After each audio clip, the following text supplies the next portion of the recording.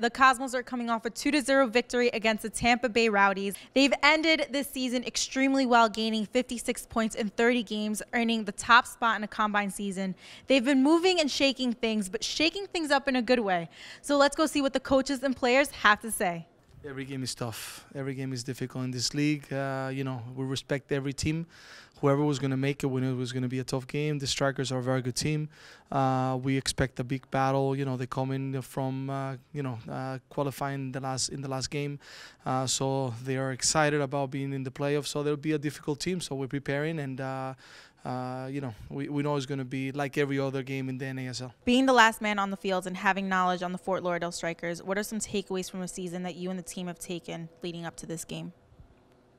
They're a very dangerous team. They have the league's leading goal scorer in Pino, so they have a lot of dangerous attackers that we got to be ready for at all times. And we got to look to just take control of the game and make sure it goes the way we want to from the start. You being a goalie, how do you mentally prepare yourself for big matches like this? For me, everything's always the same. You take everything day by day.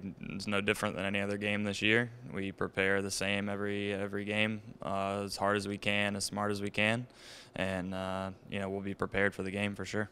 Don't forget to meet us there at 2 p.m. Eastern at MCU Park in Brooklyn, New York. And if by any chance you can't make it, you can watch the game on One World Sports or ESPN3.